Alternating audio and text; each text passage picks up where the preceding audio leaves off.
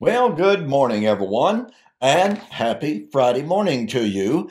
Welcome back to Morning Musings, here on Now TV. Appreciate so much you being with me. Please spread the word. Tell everybody about this program. This program, for the last 2 years plus, I've been sharing with you and discussing with you the challenge of Christ. In John chapter 10, verse 37, Jesus said, "Do not believe me for my word's sake. Believe me for my works.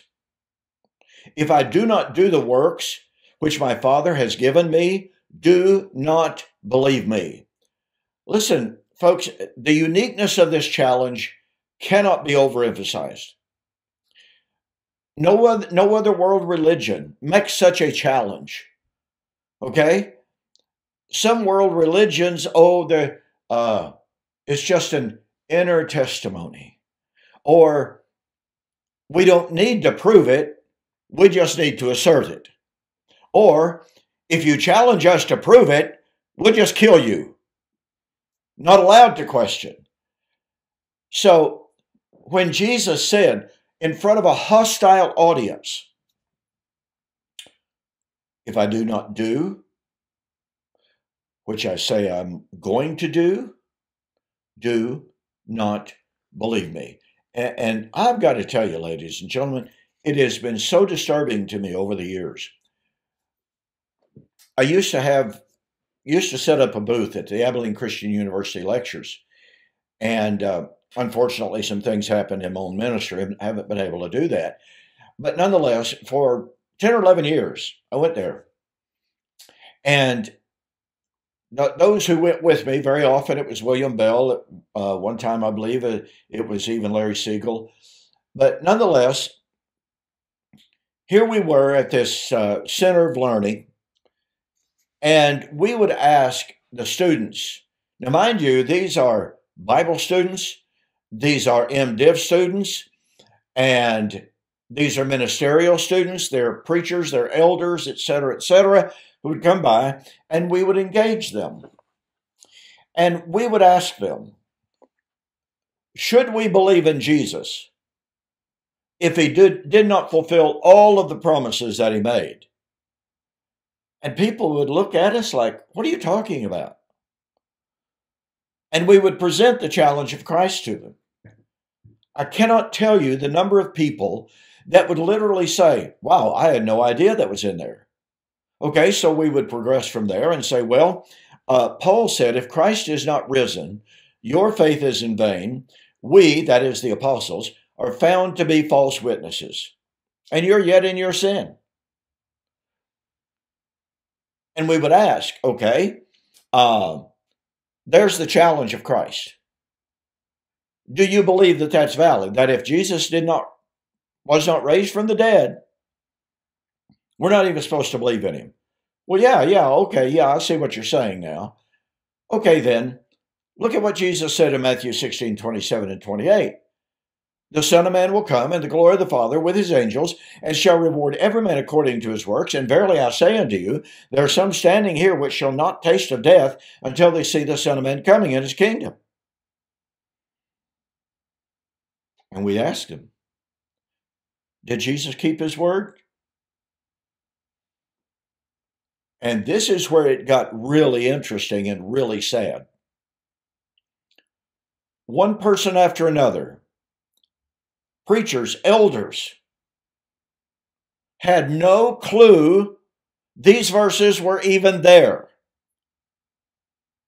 Many of the times, they would say, well, verse 27, that's the end of the world. Verse 28, that's Pentecost. Well, grammatically, that won't work. I'm not going to go into that. But as I've demonstrated earlier in this series, that simply will not work. Grammatically, in the Greek, verse 27 is tied inseparably, irrefutably, undeniably with verse 28.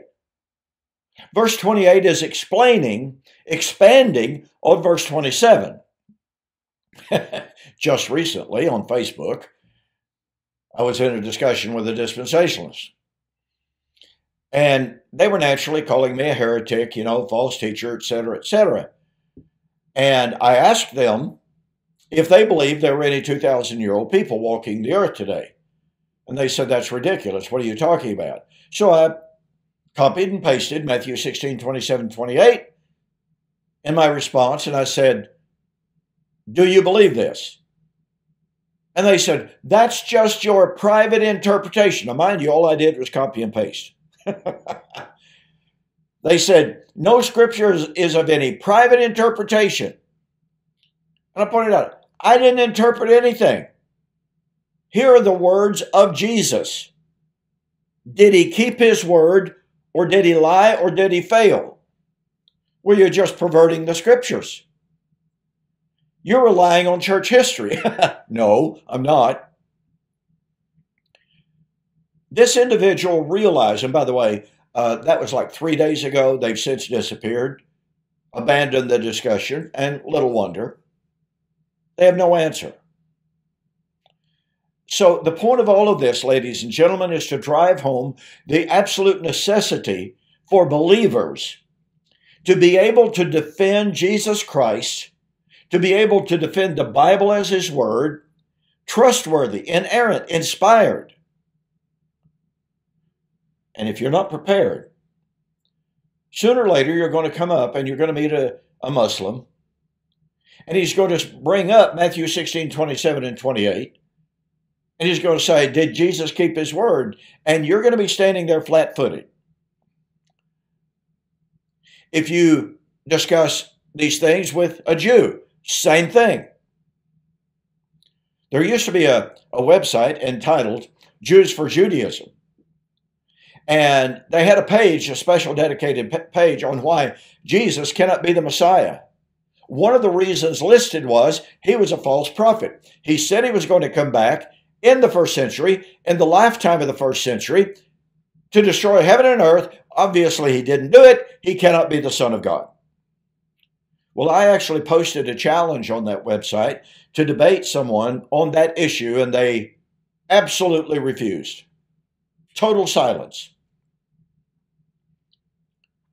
But the question, ladies and gentlemen, is, can you answer the challenge of Christ if you are confronted by an atheist who, like I recently debated in April of 2023, Mark Smith, former Christian, who now believes Jesus lied, he failed, he just didn't keep his word.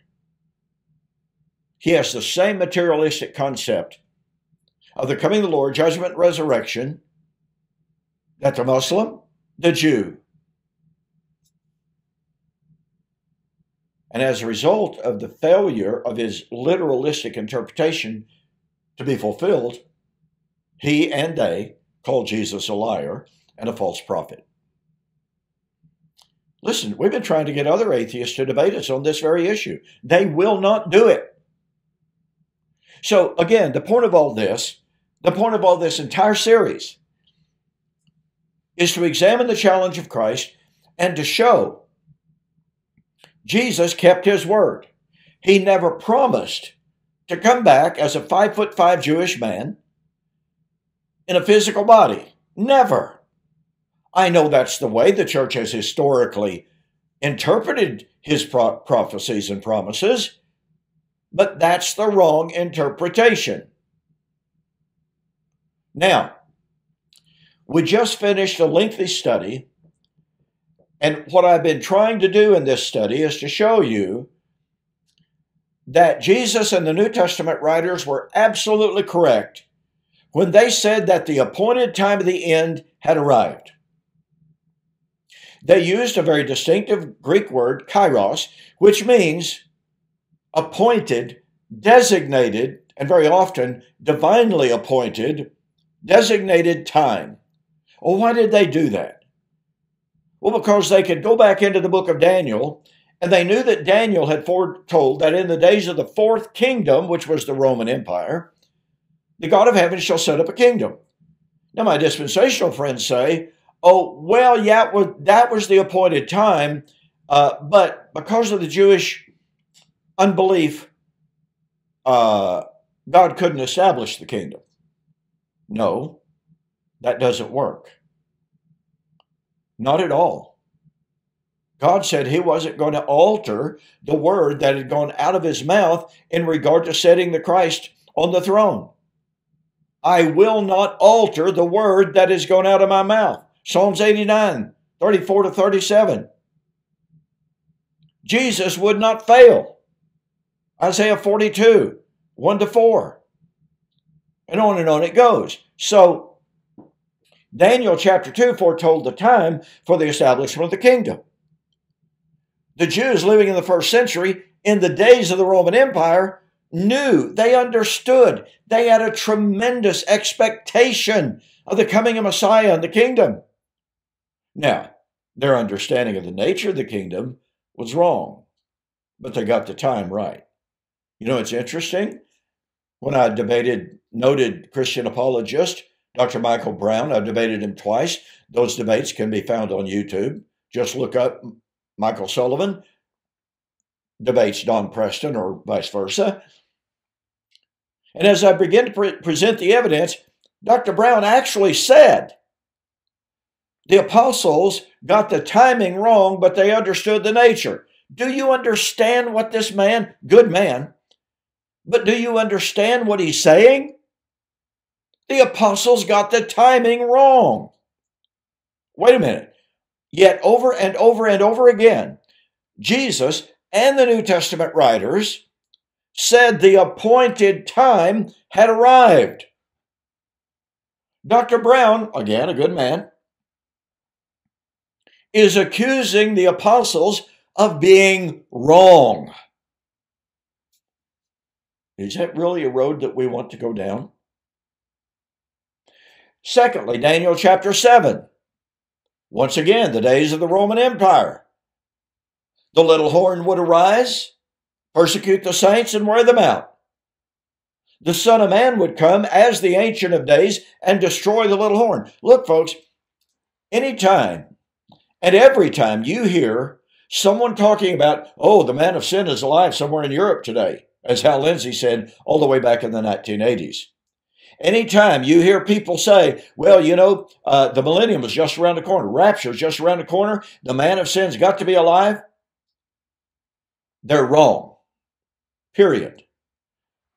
The man of sin, the little horn, was to rise in the days of the Roman Empire, the fourth kingdom of Daniel chapter 7, and was to be destroyed at the coming of the Son of Man. Who's the Son of Man? That's Jesus. Jesus came during the days of the Roman Empire, Luke chapter 3. The time was right. The appointed time had come. So I'm reiterating an awful lot of this to drive home what we've been studying for the last little bit, and that's Daniel chapter 9, 24 and following. Daniel was told, Daniel, 70 weeks are determined on your people and on your holy city to put away sin, to make the atonement, to finish the transgression.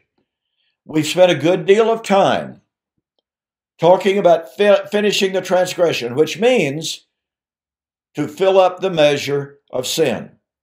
I was reading a work, actually it's a quotation of a work. Most of that work has been lost, but it was quoted by Eusebius in the 4th century. The writer's name was Aquila.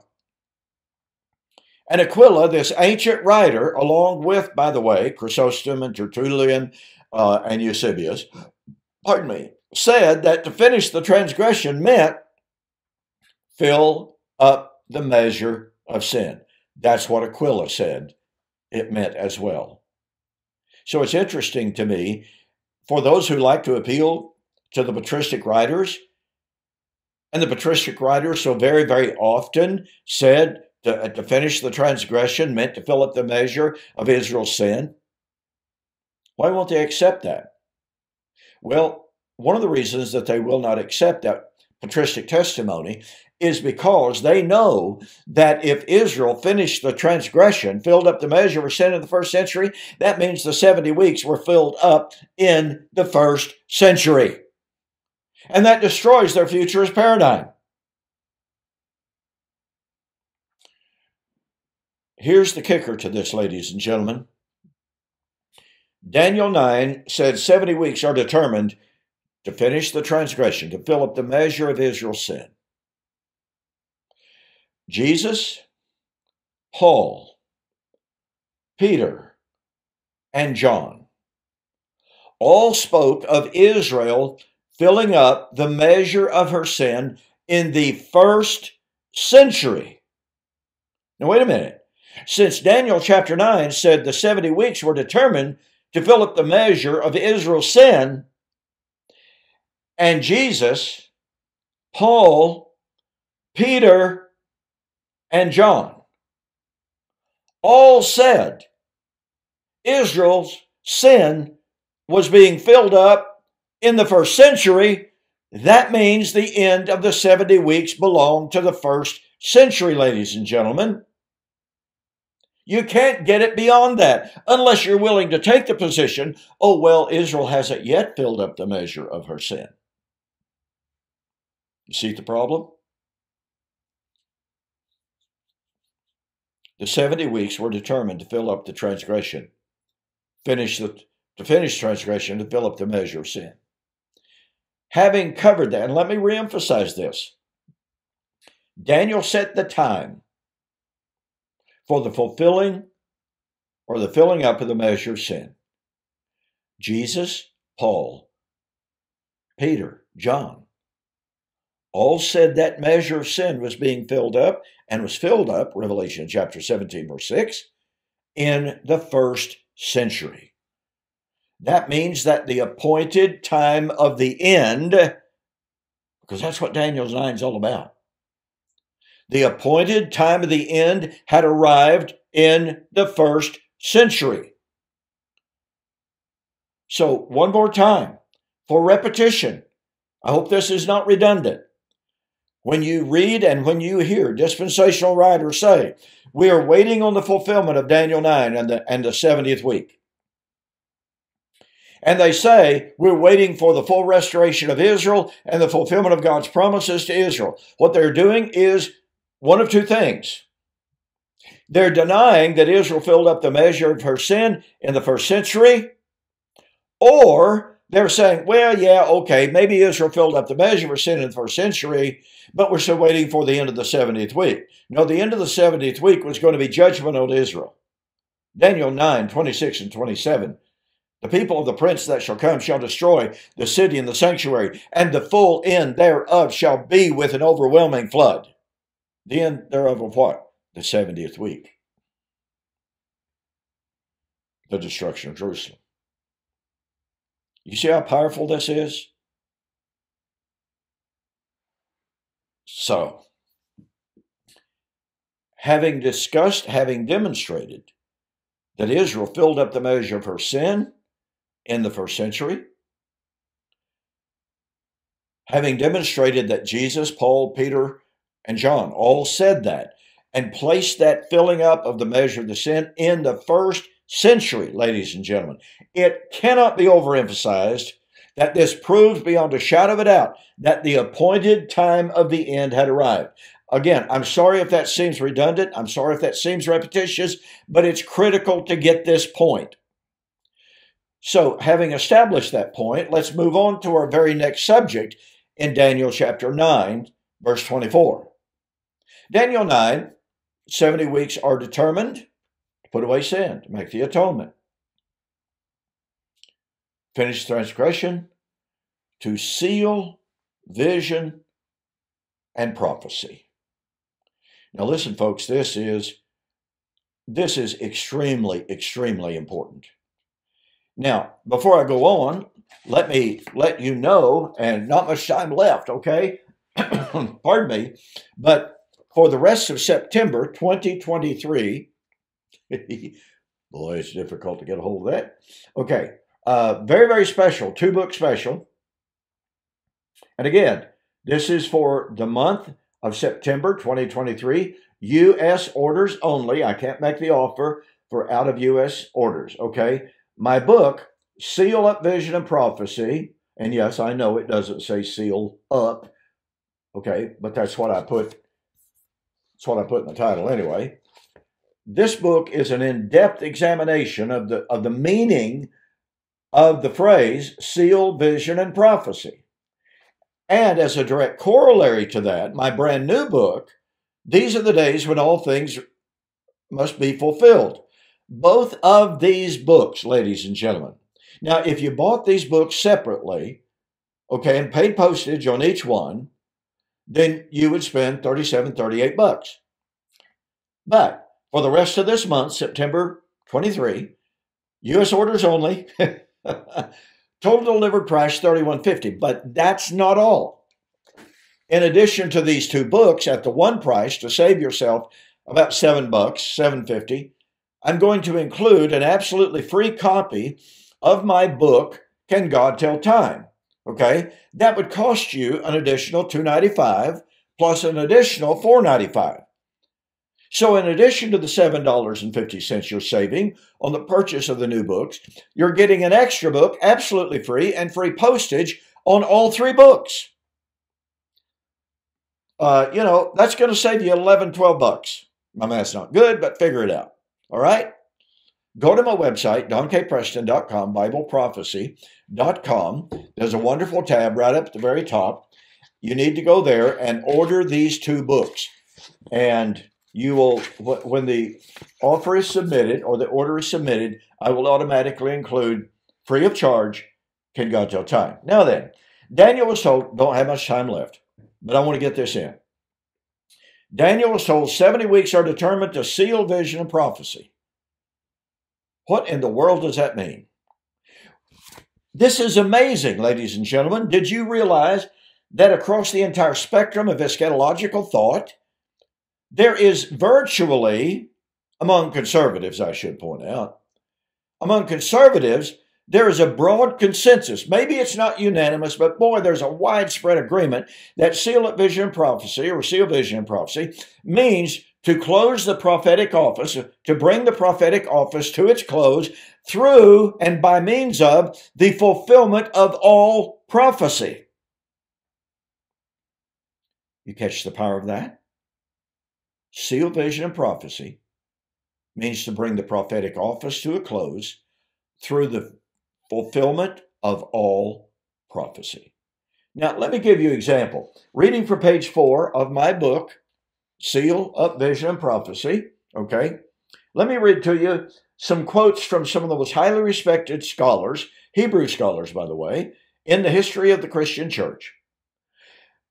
Quote, many commentators believe that Daniel was foreseeing the fulfillment of one prophecy, i.e. that of Jeremiah, and that it was fulfilled in the period of Antiochus Epiphanes during this period. Well, that's not the quotes I wanted to get to. You'll have to excuse me. Okay, here we are. Excuse me. Okay. Prophecies and prophets are sealed when by the full realization of all prophecies, prophecy ceases. No more prophets anymore appear. The impression of translators, number 2, being that all vision and all prophecy were to receive completed fulfillment in the course of the 70 weeks. It appears to be more agreeable to the context to suppose that the prophet is speaking of the absolute cessation of all prophecy. Well, when would all prophecy cease? When it was fulfilled. Number 3, the vision prophet will be sealed, that is, accredited, because their final accomplishment has been reached in those events of blessings for God's earthly people. Number 4, the reference is not to the accrediting of the prophecy, but to the sealing it up so that it no longer appears. Its functions are finished. It is not henceforth needed. No more prophecy. The words taken together refer to the final fulfillment of revelation and prophecy, when their functions are shown to be finished. The words taken together, verse number 6, to set seal to them to ratify and confirm the prophet's prediction. The close of the 70 weeks will bring with it the confirmation of the prophetic utterances. The American version and the Revised Version, seal up, means to close up, preclude from activity. The sense of the expression upon this view being supposed to be that prophecies being fulfilled, prophet and vision, will be needed no more. The idea is, number 7, that everything in the form of prophetic visions and predictions that had been produced in the course of theocratic development from the time of Moses should receive sealing, i.e. the divine confirmation and recognition in the form of fulfillment. Number 8, to fulfill the anticipation of all prophetic books. Number 9, the idea seems to be that they would at that time be all sealed, in the sense that they would be closed or shut up, no longer open matters, but that the fulfillment would, as it were, close them up forever. Barnes also cites Hengstenberg, Gesenius's Hebrew Lexicon, and Langurki as concurring with the idea that vision and prophecy are sealed by fulfillment. Number 10, to put an end to the necessity of any further revelation, by completing the canon of Scripture, fulfilling the prophecies which related to his person, sacrifice, and the glory that should follow. Number 11, the sealing up of vision and prophet implies the confirming and fulfilling of all of the sacred oracles that had spoken of the great day of the Lord and the glorious age to follow, in which the earth would be full of the knowledge of Yahweh. And then I list, in addition to these 11 quotes, I list an additional 10 to 15 authors who all agree on the same identical definition of seal, vision, and prophecy. Let me say this once again. These quotes are from millennialist, dispensationalist, amillennialist, and postmillennialist.